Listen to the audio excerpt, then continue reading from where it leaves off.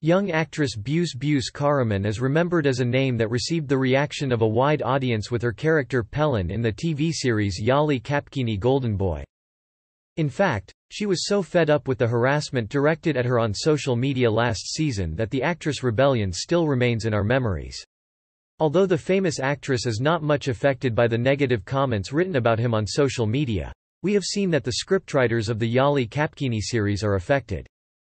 When the Pelin character did not take part in the story in the second season, many viewers stated that they were very pleased with this situation.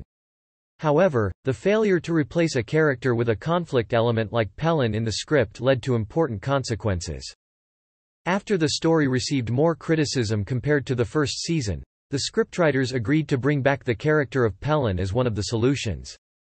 With this situation, Buse Karaman gave the best response to the heavy criticism against her and also rejoined the YALI ÇAPKINI series with the character of Pelin. However, the actress has another project that deserves attention. Buse Karaman also took part in the movie about the life of the famous artist Jem Karachi. Buse Karaman, who starred in Jem Karachi's Tears, gave the following information about the project. Biography films were a genre I wanted to take part in. Being the life of such a valuable and iconic artist inevitably brought many responsibilities to me, both as Buse and the character I played. Stating that the script immediately attracted him to the project and that it was not difficult for him to accept the role, Karaman also conducted in-depth research on Jem Karachi's life.